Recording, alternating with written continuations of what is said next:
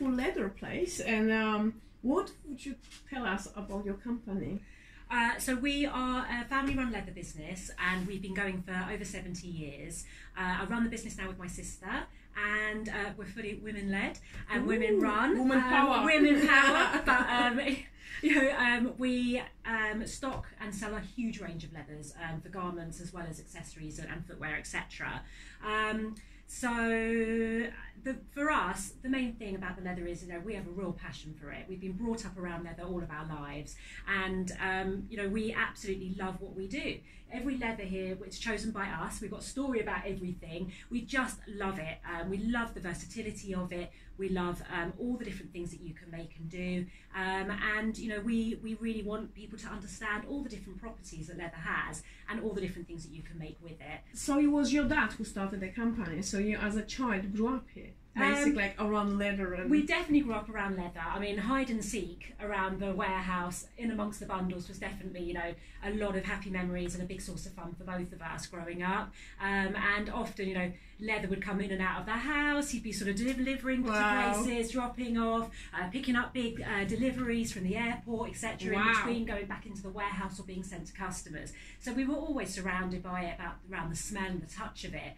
And I think that's just something, when you're brought up around it, it's just inherent within you. You just have an appreciation of something. So. And you understand the product much better, yeah? I think so, yeah. So you understand that this product is really natural and the best product from all these ages we can... Actually, it was the first material which humankind start wearing, 100%, absolutely right. And that's the thing, with leather, it's a byproduct of the meat industry at the end of the day. So what we're doing is we're upcycling something that would otherwise be wasted.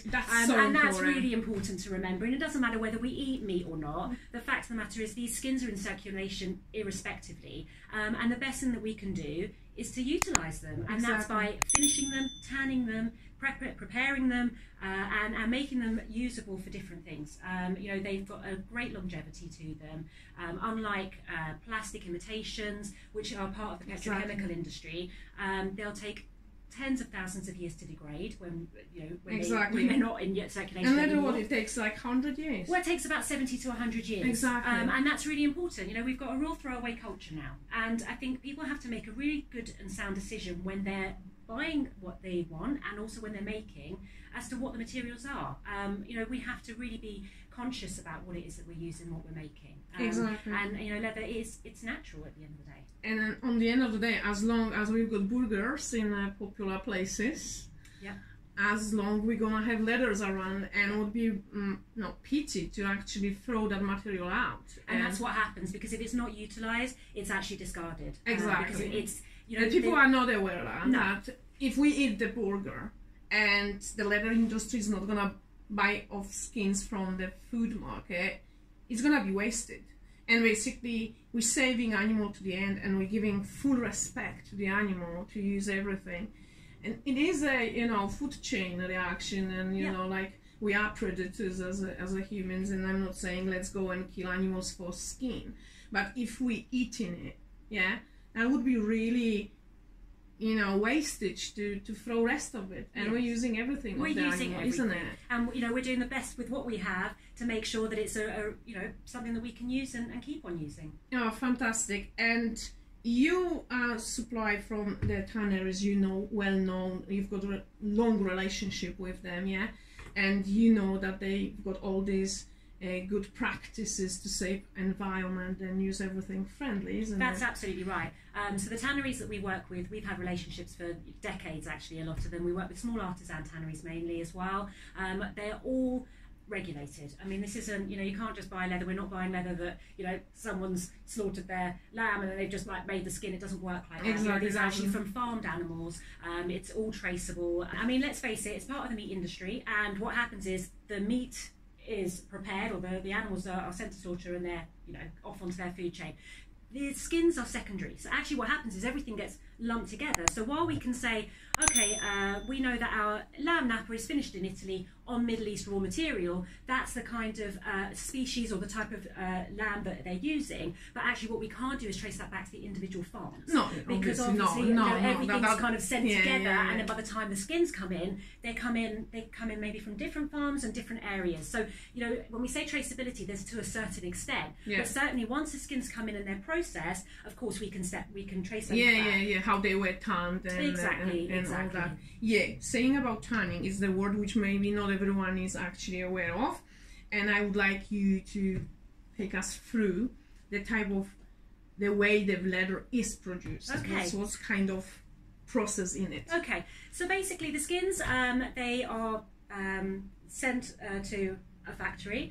What will happen there is they are prepared, so they are salted, and that sort of stops the putrefaction process and stops them from decaying. They have to be prepared in a solution.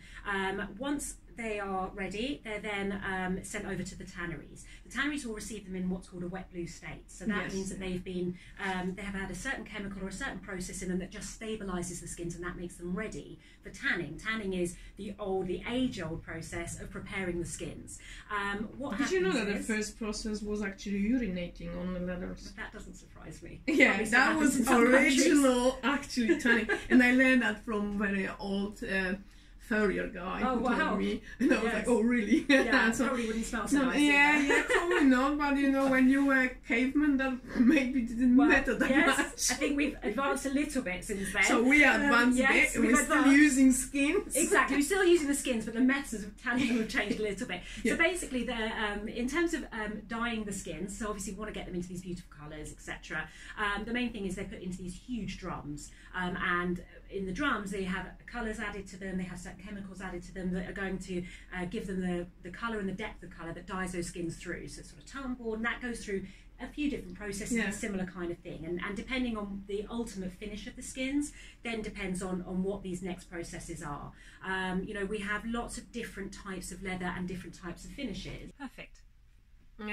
So thank you, Bianca, for sharing your amazing knowledge about the leathers you've got in your warehouse. And we welcome everybody to come to Walter Reginald in London. Got amazing news for our viewers. Yes, anyone that wants to contact us to buy some leathers, we're offering a 5% discount. If you quote YT21 when you're ordering, you can do that through the website, walterreginald.com. You can email us at info@walterreginald.com. We're on Instagram and all the socials. So any way that you want to contact us, you're welcome. And we're more than happy to send out cuttings and give you any further information that you might want to know. Bianca is lovely to talk to. She's very passionate, so fire up the questions and ask about that discount code, and I'm gonna give you all details under the video. And thank you so much for watching.